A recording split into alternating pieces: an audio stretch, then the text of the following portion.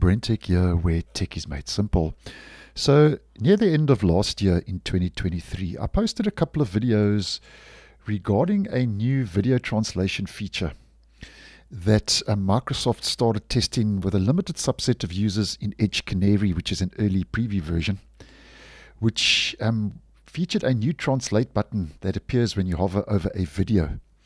Now, this is just a screenshot taken from that one of those previous videos, and I do apologize if this looks a little bit gritty, but nonetheless, just to let you know now that although this was kind of been A/B tested a good couple of months ago in Microsoft Edge, and is still being tested in Edge Canary with a limited subset of users, at the Build 2024 conference that Microsoft is holding this week, they've announced that Microsoft Edge will now include a real-time video translation. So this is now becoming a reality. And the feature, basically, according to Microsoft, will use AI, artificial intelligence, to process videos, to dub and provide subtitles to help you understand, obviously, the content that you're watching. So when you hover over a foreign language video, you see this little, I don't know if you see that correctly in the video, a little translate button.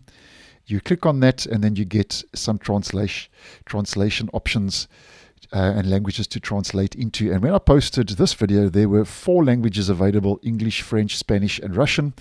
But obviously, that is all set to change. Now, according to Microsoft, this real-time video dubbing and subtitles will be available on different video sharing platforms like YouTube, Bloomberg, LinkedIn, Reuters, and a whole lot more. And supported languages include Spanish to English and English to German, Hindi, Italian, and Spanish. So obviously, this has changed a little bit since I posted this video in November last year of 2023 regarding those supported languages. That's changed to some extent or the other.